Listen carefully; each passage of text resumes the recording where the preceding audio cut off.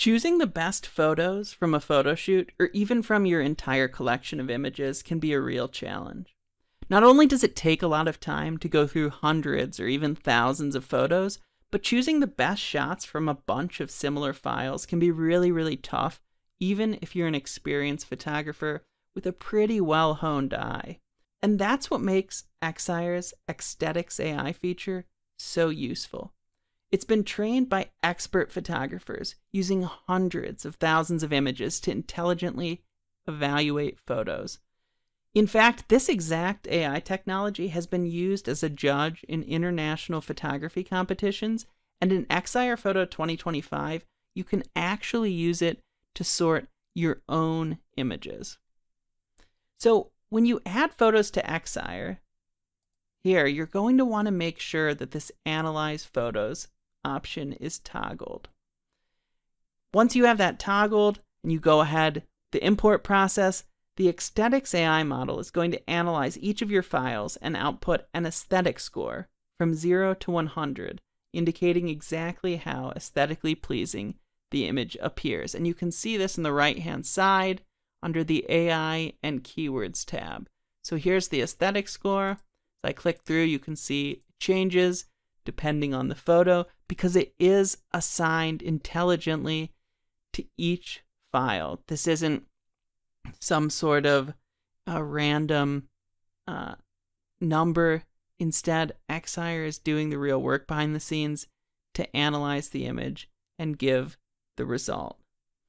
Now, as I alluded to a moment ago, this can be extremely useful for quickly culling your images, and it can also be a great way to find your best photos, including some hidden gems from deep within your Excire catalog.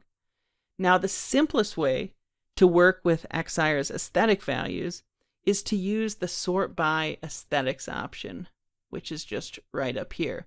So if I say Sort by Aesthetics, I've selected Descending. So Excire is going to sort my entire catalog in order of the aesthetic scores. First, with the images that are most highly ranked. So we see the high aesthetic score here, and then getting progressively lower as we go down. Now, as you can see here, the top images are really breathtaking. But what if I want to see the worst images in my catalog? Well, I can reverse this. I say I want to sort by ascending, and then this will give you a sense of what Excire doesn't view as a good image. So these corrupted images have very poor aesthetic scores. These images with poor exposure, images that haven't really been edited yet, that's what Exire's judge, Exire's Aesthetics AI model sees as the worst images.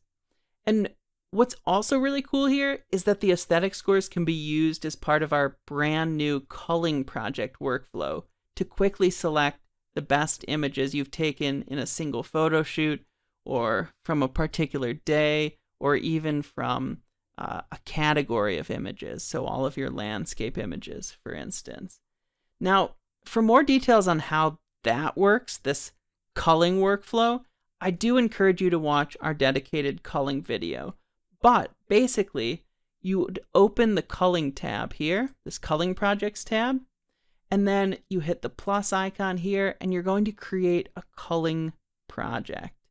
And when you actually go ahead and run this culling project, you're going to get something like this, where Excire actually groups images from your photo shoot according to different criteria, such as, for instance, visual similarity. And within these groups, you can sort by aesthetics. And that's what's really cool. If I look here on this group 1, I can sort by aesthetics. I can say that I want ascending or descending, and then I can just quickly pick the best images. Of course, these culling projects have a lot of other features that you can use for sorting, not just the aesthetic score, but I did want to mention it so you have a sense of how you can use the aesthetic scores to quickly go through and cull photos.